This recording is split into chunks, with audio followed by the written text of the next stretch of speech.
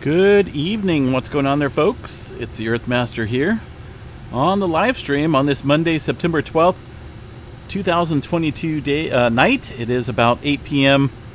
West Coast time here in California. Latest quake shows a 1.0 earthquake into the region. Looks like right around the Southern California area, right there on the globe. The latest quake listed here on the USGS map and the EMSC model.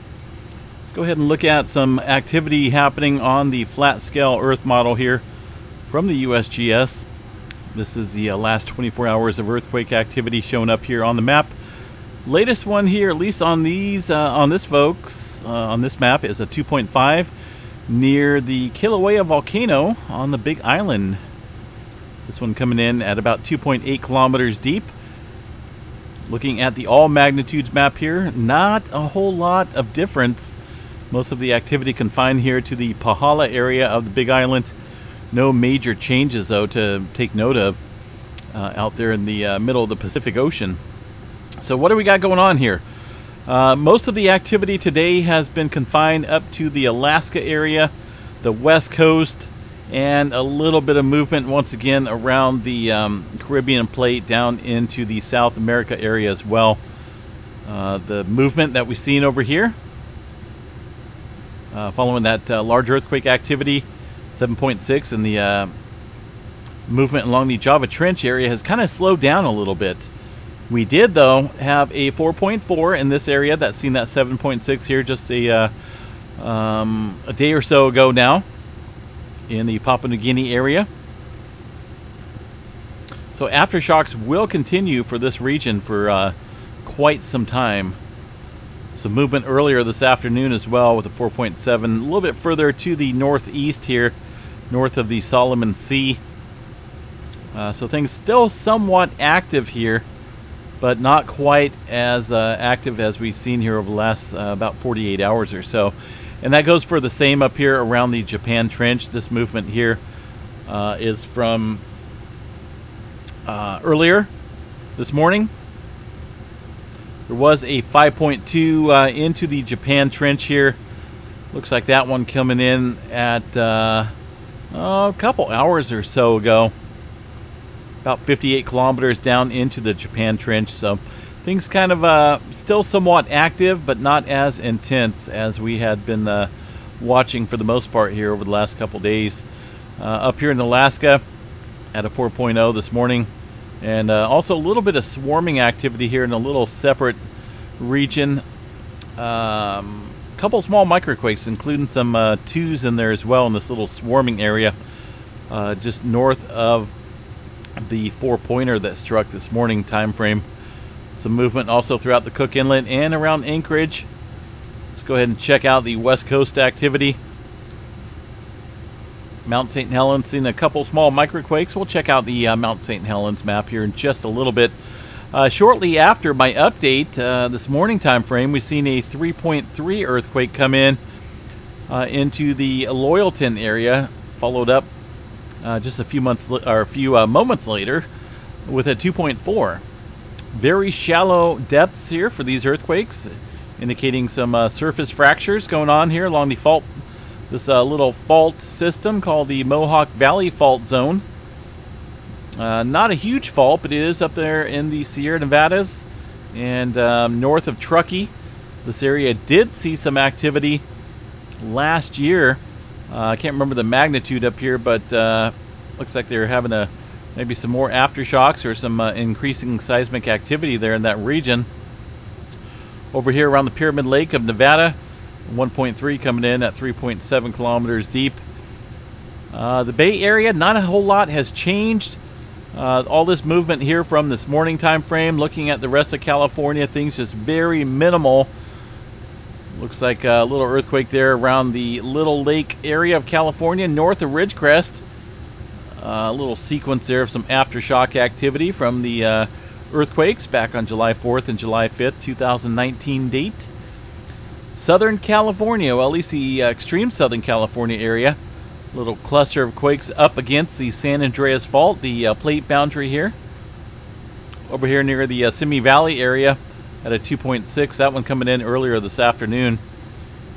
We got one earthquake here on the North American side of the plate boundary, a 1.1 coming in. No major swarms to report. No major unusual activity to take note of there around the San Andreas Fault, far as the southern segment goes. Some scattered activity throughout western Nevada, southern Nevada as well. This movement here around Las Vegas from earlier this morning time frame. Aside from that, looking across east of the Rockies, excuse me, lost my voice here temporarily. Pecos, Texas, seeing some activity today. It looks like a couple 2s and even a couple 3s in there as well. But aside from that, just some spotty, very spotty activity throughout Oklahoma, and a couple of those are a quarry blast. Nothing showing up here on the Yellowstone seismographs, but let's go ahead and check that out here real quick, see what we got for Yellowstone. We'll get back to that solar weather here in a little bit. By the way, we had an M flare kick up here. Pretty cool. Nothing going on across the board here at Yellowstone. Things are kind of tapering off pretty dramatically. This was from late last night, early this morning time frame. Over the afternoon period, not a whole lot going on, folks, at all, far as microquake activity goes. Way up north here into Alaska. I know we didn't cover this. Let's go ahead and bring this back up. Had some activity. Not too often do we see a movement way up north of the Brooks Range area, but today we've seen a 2.5 and a 2.9, a ways away from these little fault systems up north. But either way, definitely a little activity kicking up there on the northern part of Alaska today. All right, tremor map tonight along the Cascadia subduction zone, 55 epicenters. A little bit of a downturn in the tremor count tonight compared to the last couple of nights. Most of it there underneath the southern Oregon area. Let's go ahead and check out Mount St. Helens here on the volcanic Webby quarters. See if we got any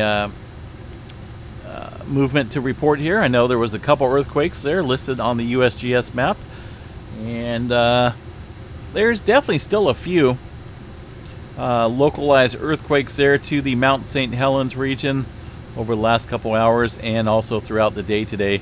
Seen a couple earthquakes in there as well listed on the map. And this has just kind of been an ongoing event for quite a while, and I'm pretty certain, 99% certain, this is subsidence from the caldera. Just typical fault systems going on here around the Mount St. Helens area. There's no sign of inflation or any type of volcanic unrest currently there at Mount St. Helens. Getting back to the space weather, as I noted there, we had a M flare kicking up here a few hours ago. Kind of topped off here in the low M2 range. Not a big M flare, but it's the most recent M flare over the last at least 7 days here. I believe the last M flare was produced from a sunspot 3088, which is kind of coming around the bend once again. Look at that. They even got it, these folks here have it listed as X3088. The bad boy that was producing quite a few M flares is coming back around the bend for another show. I believe this M flare popped off. Let's see exactly where this M flare popped off from. Let's see. It looks like 3098. That was the potential one that was harboring some energy there to produce at least a moderate M flare. That one did produce a M1.7 to be exact earlier this afternoon time frame. There is the beautiful image of that flare. Notice the it's hypnotizing. It's an awesome little view there of that flare taking peeking out there on the sun. And we are still currently looking like we're having a proton event. Notice the polar region seeing some enhanced activity from the protons hitting the planet.